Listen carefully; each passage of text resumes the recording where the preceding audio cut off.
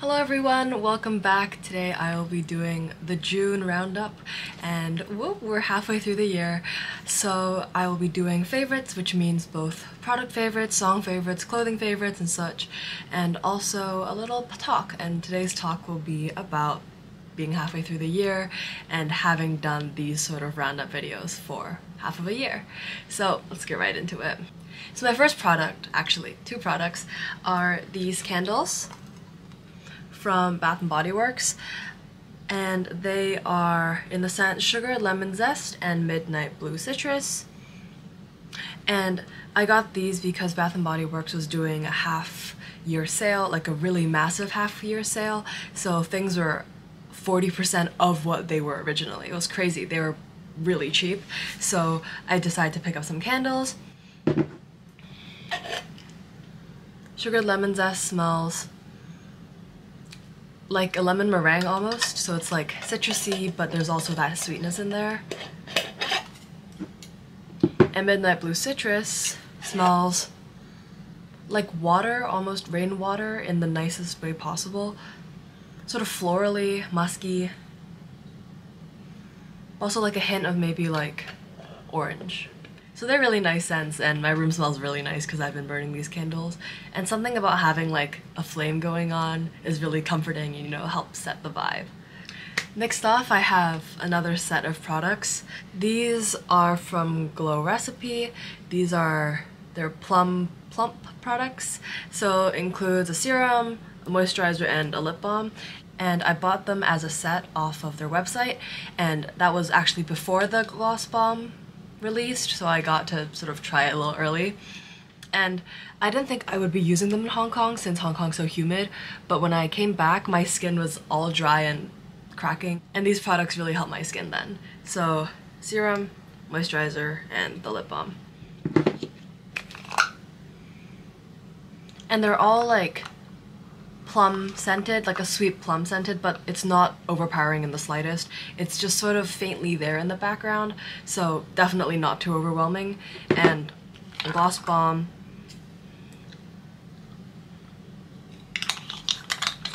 The newest product, it's smooth, it's glossy, it reminds me sort of the Laneige lip masks, like the sleeping ones, the colorful pink ones, and I think it's very comparable. So we did scents, we did skincare, and we have a makeup product. This is a concealer from The Sam, S-A-E-M, and it is a Korean makeup brand, and this is in the shade 1.75. I honestly don't think there's too much special about this concealer, other than the fact that this was the first concealer I found that matched my skin very well and blended just effortlessly. Like regardless if my skin was super hydrated, if it was dry, it would just blend into nothing. And even like sometimes, because like my forehead is slightly darker than my face, so I would have to blend it further out there, but it would still provide nice coverage and sort of like make my face one even shade, which is nice. And this one is almost done. I finished it in about half a year, and I already have a backup ready to go. They have smaller gaps between their shades, so it's like they'd have 1, 1.25, 1.5, 1.75, 2, and so on. So I think that's really what helps make it a great shade match, and it also stays quite well. Like you can't tell that it's like breaking up or anything, so definitely a thumbs up from me. I will continue to buy it. Next off, we have these two photo card holders. Yes, that is June inside right now. So I remember doing something very similar in my May wrap-up, but these two are fluffy photo card holders and they look like animals. So for example, this one is a cat, has a tail, and this one is a raccoon. At least I think it is meant to be. And I got these from a seller off Etsy, even though I know you can probably find them on other platforms like AliExpress or off Amazon or off small sellers on Instagram, and for example. So I'll just link where I got them from. I think they shipped really fast for me, and yeah, they're really cute. Lastly, I have this, which is a little unsuspecting at first, but it is actually a power bank. So this is the type that sticks via MagSafe onto like the back of your phone. So for example, this is my phone, just kind of stays there, and then when you turn it on at the bottom, it charges your phone wirelessly. And then this is, I think in my opinion, worth about 1.5 full charges. Like if your phone's at 10%, it'll take you back up to 100, and then maybe from 50 to 100 again, or something like that. I took it with me to concerts and music festivals, and it was really helpful because even though it does charge slower than the wire charger, you don't have to hold two clunky things with your hands, and instead just hold it here because it has a little finger loop, so you could just hold your phone while it's like this. So it's really like slim and doesn't get in the way, and that's why I think it's so handy to have around. So that pretty much concludes our favorite section. I sort of sped through it today. Hopefully it's still really enjoyable, and let's get into song favorites. So I have Receiptify up on my phone right now. So number 1, I recommend Bad Hobby by Yena. She is a K-pop soloist and pretty much just released a mini album with 3 songs, and Bad Hobby is my favorite of the 3. It's super addicting, highly recommend. Next up I have Glue Song by Bibadoobie. I know I discovered this song late, but I've just sort of subconsciously been listening to it via like social media and so forth, so I decided, oh, I might as well put it on my playlist once and for all, and that's how I listen to it so much. Next up I have Dare to Love by B.I. or Hanbin and Big Naughty. So these are 2 Korean rappers, and it's a really chill, happy, uplifting song, and there's this one part that I find super addicting. Let me see if I can find it. So there's this really satisfying and addictive part in the song, and I just wanted to share it with you guys.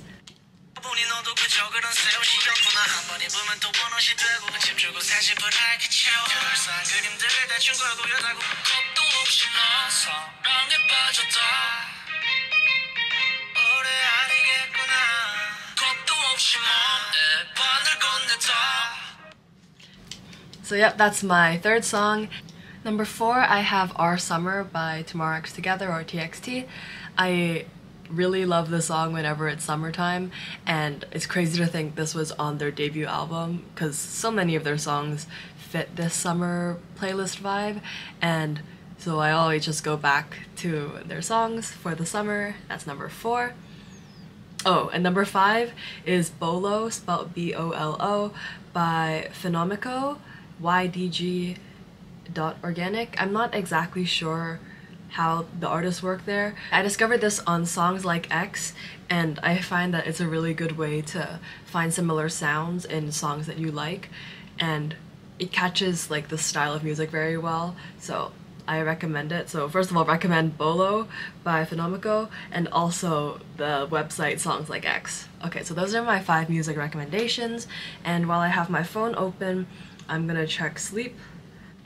Okay, once again, it does look a little scary because I flew halfway through the month, and scarily enough, I have averaged 6 hours and 9 minutes of sleep.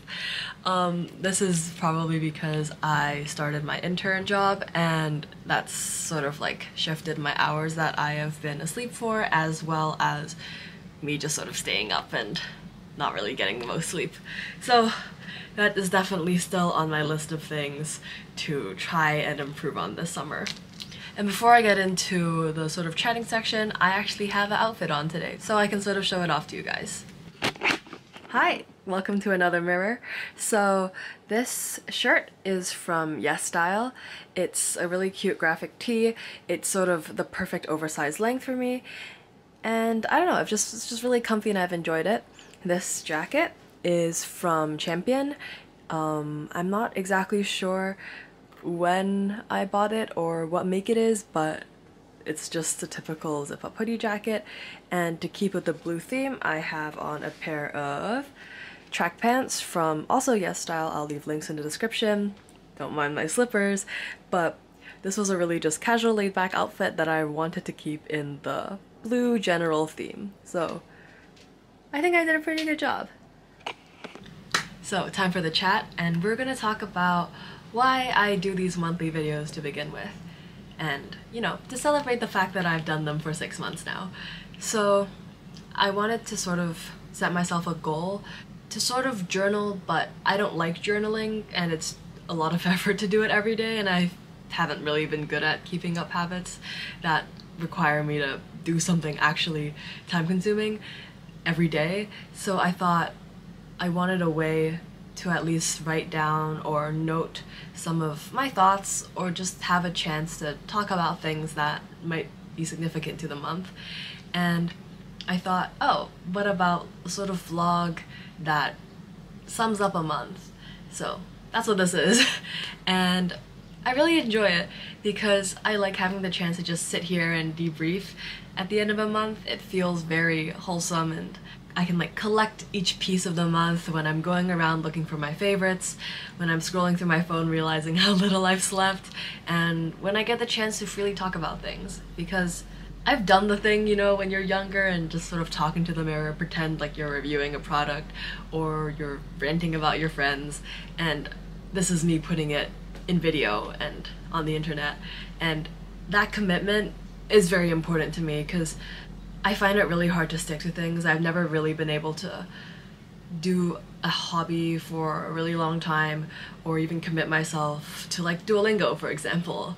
So something like this means a lot to me because I have this motivation, this commitment to sort of push out a video every month because maybe people out there are waiting for it. And that's enough to get the camera out for me to sit here and to unpack my thoughts.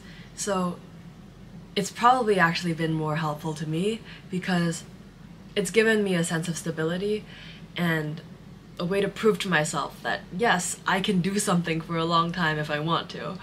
And I think it's a cool twist on journaling because, you know, like I've never really been good at pretty writing or drawing or anything, so I feel like the best way is just to use my words and put it all together in a video. And similarly, I think doing YouTube in general is a message of commitment. Since people get worried if you don't post, or it feels bad to abandon a channel, so at least for this year, I'm really gonna try to look after this channel and put all my effort into it, because it's like a pet, it's like a child. It's the more love and energy and effort you put into it, the more you're gonna get out. So this is me saying I'm gonna hang on to this chance and not let go. Because something like this, that's special to me and special to you guys, it doesn't come very often, and I want to treasure it because this whole format of speaking into a camera and filming a video and editing a video is something completely new to me, and I would have never thought I'd get so much peace and happiness from doing something so simple. So it's surprising yet very rewarding because I get to understand myself more, express myself better, speak my thoughts, maybe share some words of advice, and those are things I never really get to do in the real world or in my everyday life. So it's nice that I sort of can make friends with all of you guys and use this internet voice to help me express my thoughts and, you know, come to terms with anything. So I wanted to sort of use this to tell myself that I'm really proud of you, that if I could look back and find myself at the end of December holding this vlog camera as my Christmas gift, I could tell them, this is gonna be great. You're going to somehow miraculously find the time to film videos, edit them. You're going to make people all over the world happy. You're going to really enjoy what you're doing, and you're gonna grow so much just by practicing speaking and figuring your thoughts out every now and then. And that's one thing about this channel that will never change, even though I know I might post more ASMR because that's what I like doing. But I will always do these monthly recap videos because they help me, and they're what provides structure to this channel, provides structure to YouTube as a whole for me, because I know that even if worse comes to worse, I will post one monthly video, and that is enough to keep this channel alive. And at the end, I'll be able to search up my channel, thank all of my subscribers and commenters and everything, and look at all these videos I've posted, especially the monthly ones. I'll be able to watch all of them, who knows when, 5 years, tomorrow, in 15 years, and think, this is what I was thinking when I was in school. This is what I thought was interesting. Or this is what I was dedicated to all those years ago. And it's nice having this proof of something that you put so much effort and time into, and being able to sort of hold it, look at it all together, and think of those minutes that I'm sitting in front of a camera and sort of see it all come to fruition. That you did it. You did it for 6 months, you can do it for 6 more. And hopefully that motivates maybe some of you to do that thing you've always wanted to maybe start a new hobby, try something out, maybe start forming a new routine that, you know, maybe it sticks, maybe it doesn't, but you can make anything work if you put enough effort into it. And who knows, something with a bit of loose structure, like a monthly recap video, or maybe a monthly journal, if that's more your style. Maybe that'll help you guys too. Just find a way to get your thoughts out and put them together in a way that you can see, so that, at least on the inside, you feel more at peace. I think that wraps it up for today. So thank you everyone. It's been bonpi. I will see you all very soon.